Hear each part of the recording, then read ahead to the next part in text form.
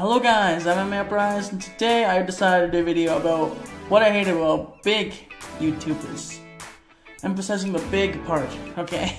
So, I got five things I want to talk about. So, let's just get right into it. It's not going to be a long video at all. It's probably going to be short. Well, usually when I say long video, it's going to be short. When I say short video, it's going to be freaking long as freaking ever. So, let's just get right into it. So one, they have a big ego. Of course, not all YouTubers have these traits. Like some do, like that's what I'm talking about it. Only some YouTubers have some of these traits.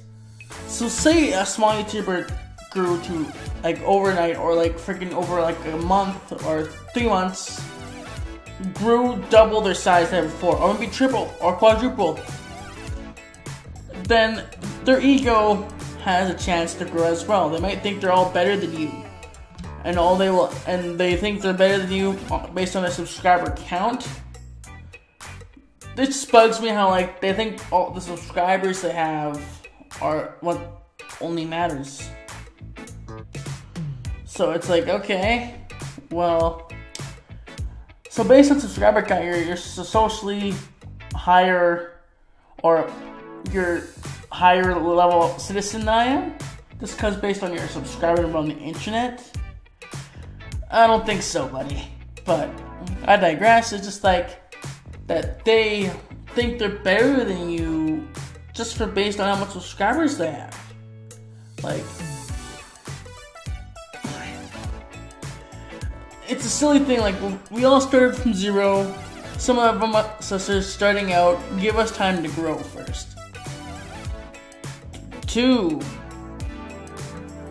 they forget about their fans or just don't care. Okay, this one's actually pretty interesting. So some YouTubers, like if you're big enough, you can get out to conventions and just go to meet your fans. They call you over to meet the fans to get more people to go to the convention, right? Well, some they give them a free trip. Then all of a sudden, nope, they're not coming. Well, they take the ticket and everything. They come to where they're supposed to go for the convention, but they just don't go at all and give their fans sometimes no time of day.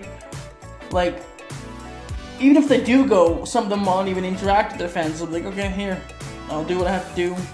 I got paid to come here.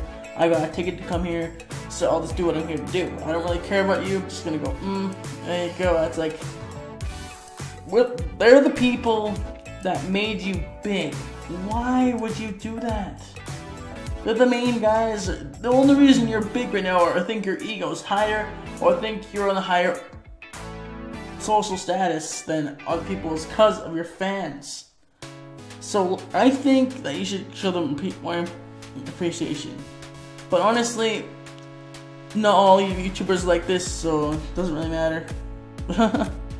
3, I said this a bit before, but they think they're socially higher than you, like a bit more higher on the social ladder. Like, so there's actor, musician, then YouTuber, I guess. I don't know. That's what they think. So they think they're on the 3rd. Then big YouTuber, then small YouTuber. Then you're the small YouTuber. So they think they're higher than you. Like you're right here, and they're right here. So it's like, oh, I can pick on the people who are smaller than me. Like, you're smaller than me, get out of here. I don't want to deal with you. I don't care. I don't know if there's people that are on the same level as me, or higher. So, it's like, okay. I don't want, it's like, if someone wants to work with you, or just to have fun with making videos with you, then why don't you just do it? It doesn't matter on their channel size. If you don't have time, just be nice about it. Don't just be like, oh, you're smaller than me, I can't work with you. It won't help me in all of my YouTube endeavors. It won't help me at all. So it's like, okay, see, just give me a nice way. YouTubers who abuse their power. Okay, what I mean by this is that, say they can spread false rumors, Keemstar, I think, They can just spread drama, they can make drama, they can start fights. They can use their powers to make people believe in what they say. The power of speech.